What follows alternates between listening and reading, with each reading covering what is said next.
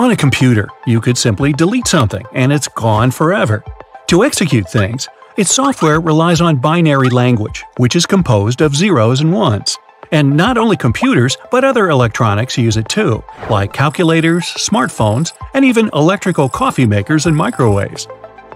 But this set of numbers has to be physically stored somehow.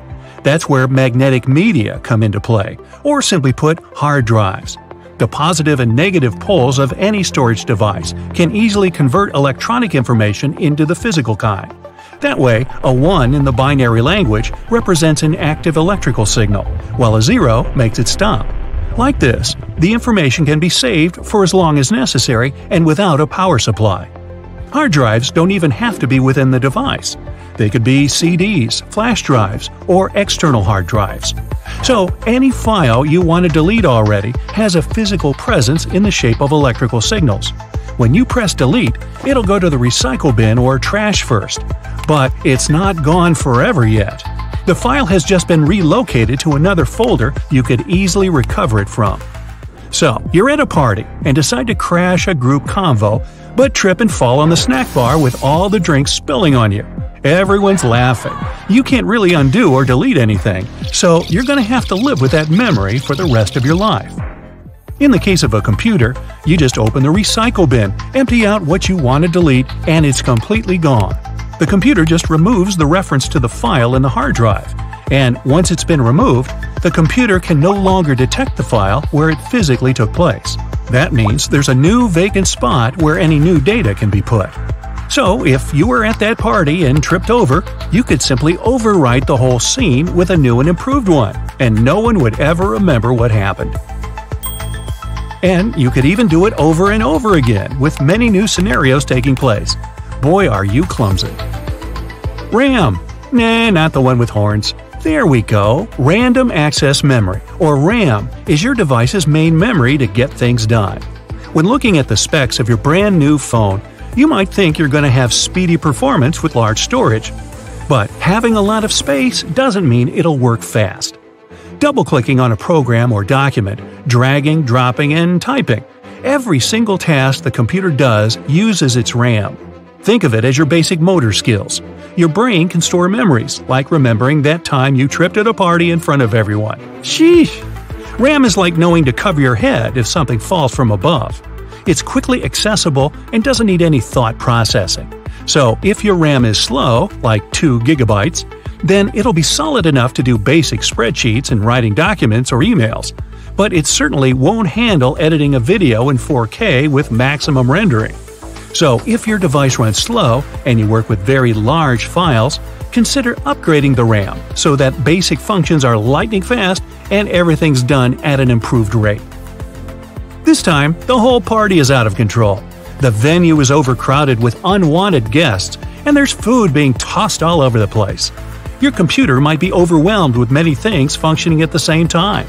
Or it could be infected with viruses and malware. In such case, your whole system lags, and you feel like you just want to throw your computer out the window. Please don't do that. I might be down there. Reformatting your computer is a way of erasing all your files and restoring the basic programs that come with the OS back to their original settings. It technically formats your hard drive, which can be tedious when cleaning it up manually. So get some flash drives or hard disk ready before you do the irreversible. Once the system is formatted, nothing can be recovered. There, you finally got rid of unwanted guests and all the chaotic mess. You're back to the factory settings of basic music and snacks with good people. You didn't even trip over and become the new meme for your community. Defragmentation is a way to reorganize the related data on a hard drive that's gone scattered all over. It arranges those bits and pieces and puts them back together in a clean and neat way. A lot of people misjudge their devices and think it's time to reformat them or even buy new ones, but disk fragmentation is extremely common. If the party was packed too thick, then defragmentation would be like getting someone to clean up and reorganize everything. If the snack counter was filled with board games and everyone's phones all mixed together, the cleaner would simply arrange them all for everyone to pick out what they needed. Disk fragmentation happens when a file is broken into different pieces to fit on the disk. Since many files are always being written, deleted, or resized, it's only normal for it to happen. And it gets worse when a file is distributed in different locations. People end up thinking the OS needs an update or some viruses ended up on their disk. But compared to the computer's RAM and CPU, the disk is the weakest of all. Think of your computer as a giant water reservoir, and the disk as a little faucet. Once that faucet gets clogged, you won't be able to empty out the water properly. Besides slowing down performance, fragmentation can hamper reading or writing files, take time in virus scanning, and slow the boot-up time. A simple method to solve this is to organize your files, but if it's too much of a hassle, then you can download a program to do it for you. I like that. Once your system's defragged, you'll start seeing its performance increase like brand new again. What do radio waves and devices have in common? That's right, Bluetooth. The way it works is by pairing two devices, like a keyboard or headset, to a phone or computer without any interference and within a certain range. Unlike Wi-Fi routers that connect directly to the internet, Bluetooth acts by sending traffic from device to device without a third party. This makes a connection secure and stable, and even keeps power usage low to improve battery life. Because of the amazing radio waves, many other devices like garage door remotes, cordless phones, and baby monitors make sure they don't interfere with one another.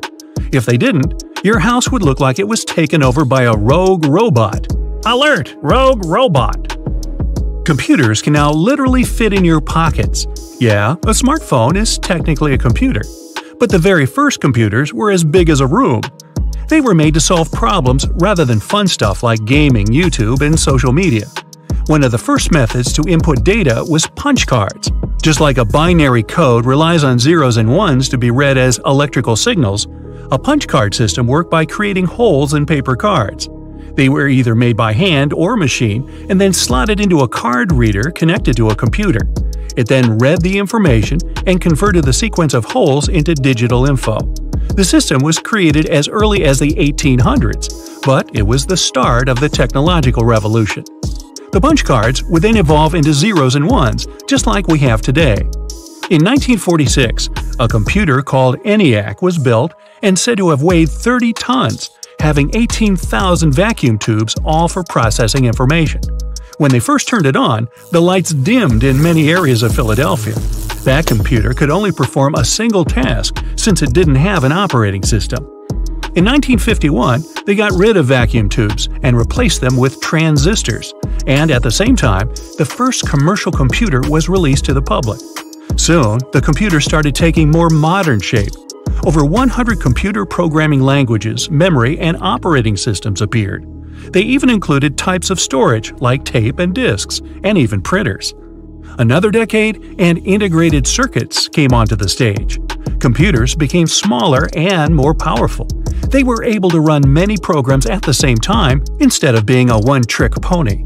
And then, in the 80s, we saw the rise of Microsoft and Apple.